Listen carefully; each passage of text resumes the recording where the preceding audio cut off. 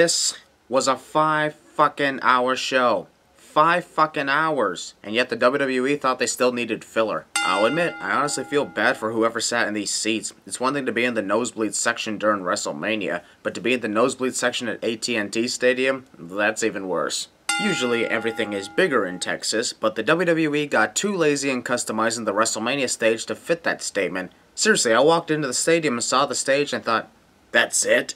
That's the big WrestleMania stage? I know we like to get pumped up for WrestleMania, but this opening video package was 3.5 minutes too long. As much as this song was enjoyable, I would have preferred some heavy metal to get us pumped up for WrestleMania. The AT&T Stadium is in Arlington, not Dallas. How many freaking times has that sign appeared at WrestleMania? It's like I see it everywhere I go. For the second damn year in a row, WrestleMania kicks off with a multiple-man ladder match for the Intercontinental Championship. Announce table does not contain Jerry the King Lawler or Mauro Ranallo anymore. The Miz's weird-looking outfit. Sorry, Sin Cara, but angels don't botch. I'll be honest, in the weeks leading up to WrestleMania, I had completely forgotten Zack Ryder was still employed with the company. But now that he's made it to WrestleMania on his own, I'll just shut up and move on without saying this. Sammy didn't even connect with many of those forearms. You can beat up whoever you want, but you gotta get... Dolph just gave Sammy a spanking. What is the Miz thinking? He didn't set the ladder up properly. WrestleMania match. Copyright infringement. And Sammy... Oh, Sammy survived that without injury. There goes Zack's future kids. and Sammy's I'll give it to Sammy. He impressed me with that. John doesn't remember that it's going under the ladder that's bad luck, not through it. It's gonna happen right now. Sin Cara apparently went through all his opponents and didn't really hit them at all, so Stardust in the back fell for absolutely no reason. And paying homage. Oh, the super kick. Copyright infringement.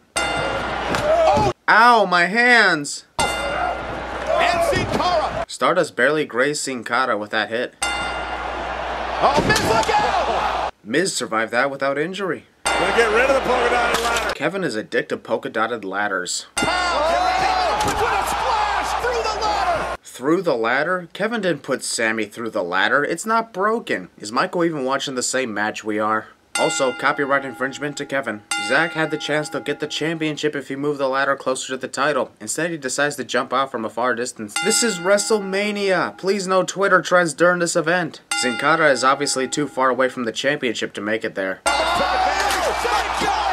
Wait, Sin Cara actually didn't botch this? It's a WrestleMania miracle! And plus, sins are being removed because of the way this move was executed.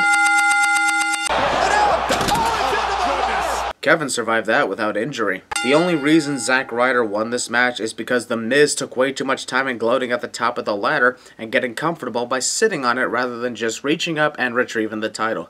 I mean, he probably holds the record for unhooking the Money in the Bank briefcase in the shortest amount of time since climbing the ladder.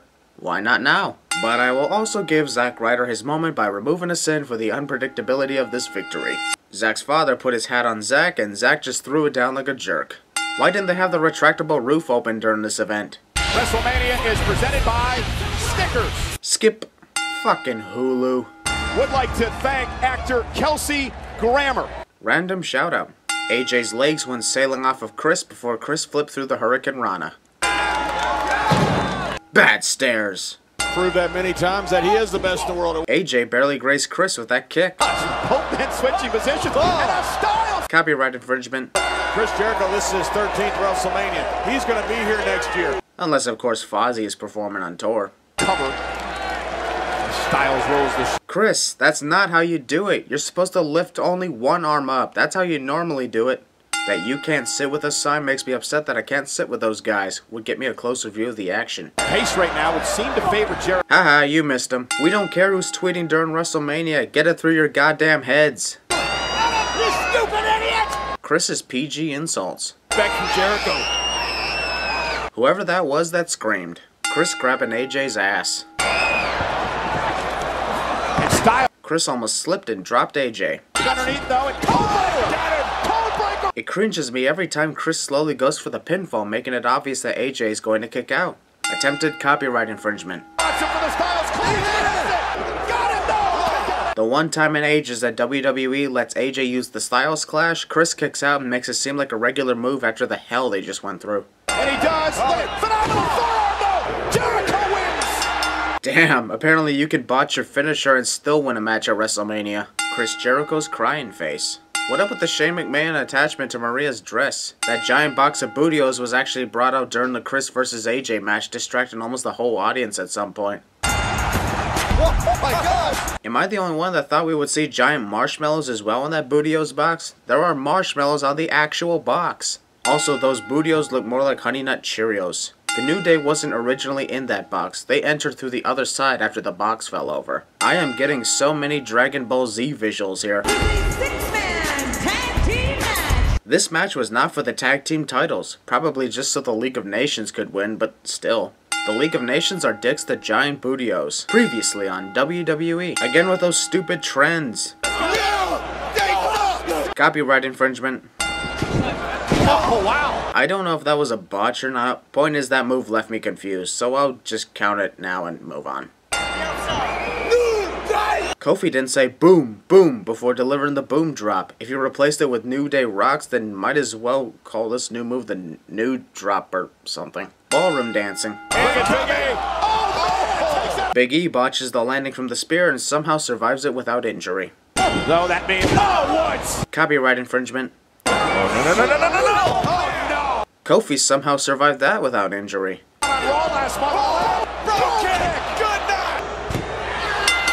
Unfair victory. Rusev just slaps Sheamus' ass. Why Shawn Michaels is wearing his wrestling gear when he's not even going to have a match is beyond me. There's honestly no point in him wearing that. Copyright infringement. Shawn and Mick are wearing their wrestling gear, yet Steve Austin is not. The way Steve is dressed should honestly be the way the others are because they're not even competing. Okay, gotta admit though, seeing these three legends appear is definitely worth the center mover, so I'll give it to them. There is way too much shit going on for me to keep track. Shawn didn't really connect full power into that sweet chin music. Also, Shawn forgot to tune up the band first. Stone Cold! JBL, you have no right to say that. I see it, Shawn. I've never seen it. Hey, Seeing Shawn twerking along with Mick and Steve dancing are sinful in so many ways. It just looks embarrassing to their characters. Steve finally realized that he was destroying his reputation. Sin removed. The fact that this match is called a no-holds-barred street fight is just plain dumb. It's two stipulations that are the same thing put together. Why not just call it a street fight? All street fights are no-holds-barred. What makes this match so different compared to the other types of matches? They won the King of the Ring, the Royal Rumble, and the WWE Championship. Once again, there goes John talking about the multiple accomplishments of Brock Lesnar like we don't even know. Where's that red wagon? Oh, there's the first suplex of the night. Normally, I wouldn't send the multiple suplexes that Brock delivers in matches, as that's his thing now. But the fact is, what we believe to be a hardcore street fight was just a bunch of suplexes, so I will count a sin for every suplex Brock delivered in this match. Also, there's a screen at the top of AT&T Stadium keeping track of the suplexes in this match, as if we don't know how to count. Yeah, but Ambrose with a kendo stick is the Energizer done. A kendo stick and steel chairs were sadly the only weapons primarily used in this match. All the others made an appearance but never got involved in the action. The chainsaw wasn't working. Also, all these weapons given to Dean by Terry Funk and Mick Foley were hyped for a few weeks leading into this match, but they were nothing but props. Anytime they were introduced, Brock either suplexed or attacked Dean. And guess what? They were never brought into the match again. Two sins because the two most hyped up weapons were never used. Dean is addicted to laptops. And again. For the first time ever, I disagree with the fans chanting "This is awesome" because this match was anything but awesome. Lesnar with the win. Not saying that Brock shouldn't have won this match, I'm just saying that this match should have been something more than just a dominating Brock Lesnar victory and wasting Dean away. Also, this match was a major letdown to those expecting a street fight. We didn't see a street fight. We saw a bunch of suplexes and a few chairs and kendo sticks. I'm not joking. I actually decided to go buy a hot dog and alcohol during this match because of the disappointment. Lo and behold, I didn't miss anything epic. Snickers ad. Better? Better. How does an original superstar turning into the copyright infringement chick better? You know what would have made Sting's appearance better? If he had his frickin' paint on. Previously on WWE.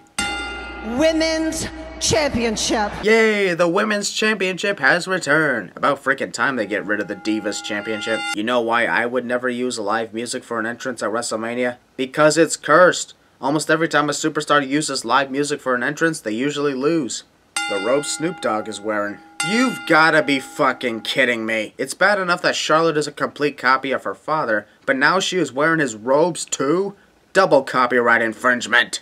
Also, I said it before, I'll say it again. Charlotte doesn't need Ric Flair with her. Charlotte does not have to be involved in the decision to lose the title.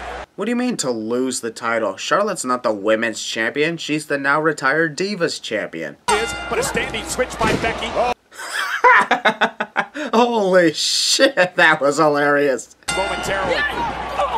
What a devastating shot to the turnbuckle. Down, kick out by Becky, and Becky. Haha, Michael just called Becky Biggie. Figure 4, and now she's looking to bridge into the Copyright infringement. Yeah, and Sasha with a frog splash. I understand that Sasha was paying tribute to Eddie Guerrero with the taunt and the frog splash, but it still doesn't change the sin, which is copyright infringement. Also, WWE probably knew I would send that as copyright infringement, so they made sure it was not caught on camera. But little did they know I was actually there and saw it with my own eyes. Oh, Becky taking out Nate! Finally, about time justice was served. Charlotte on the top rope. Moonsault! Oh my god, Charlotte just did something that Ric Flair never did. It's a WrestleMania miracle. Though knocked off by the boss. Conversations during matches. Ric Flair once again aided Charlotte into victory, especially at WrestleMania. You know the one thing that's really wrong with this match is Ric Flair.